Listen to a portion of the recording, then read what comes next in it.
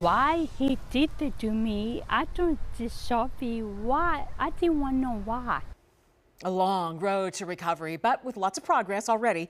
Tonight we're hearing from the Kansas City, Kansas woman who was stabbed while walking home from a volunteer job in mid-July. I'm Lauren Halifax. And I'm John Holt. That attack left 46-year-old Stephanie Perez, who lives with a condition that affects her muscle movements and speech, with cuts to her neck, shoulder, and hands. She tells Fox 4's Shannon Russo she feels grateful to be alive, and Shannon joins us now live from KCK Police Headquarters with more of her story. Shannon. And John, this has been an incredibly difficult 6 weeks for Stephanie Perez. She tells us she knows she had a guardian angel watching over her that day, protecting her from death. But now, 6 weeks after that attack, she's still dealing with the after effects, like recurring nightmares. Surrounded by those closest to her, 46-year-old Stephanie Perez is finally sharing her story about what happened more than a month ago on July 18th.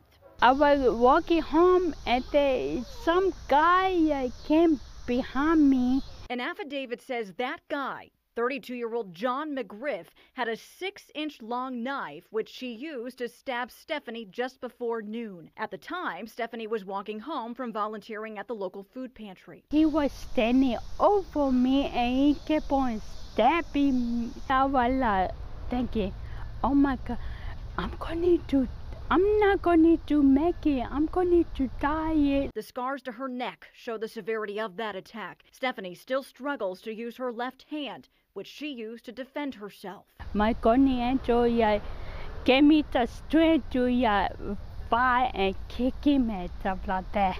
And I had seen all that blood on the ground, and it scared me. It was like a nightmare. Laura Villegas is Stephanie's mom. She remembers seeing a man approach Stephanie with a knife. By the time she ran outside, Stephanie was in an ambulance. I'm so glad that she's alive, because we could have lost her.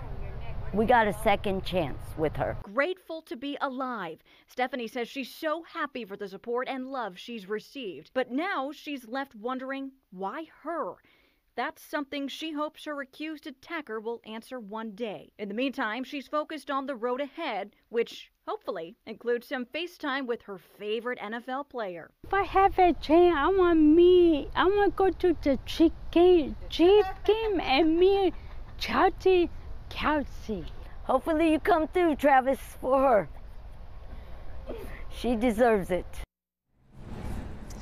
And the man accused of stabbing Stephanie had a competency hearing just yesterday to determine if he will stand trial. So right now the case is suspended pending that outcome. But as we stand right now, that man is charged in Stephanie's case with aggravated battery. Also, John, we should note that man accused of stabbing Stephanie is also accused of stabbing his father to death that same day. And in that case, he is charged with second-degree murder.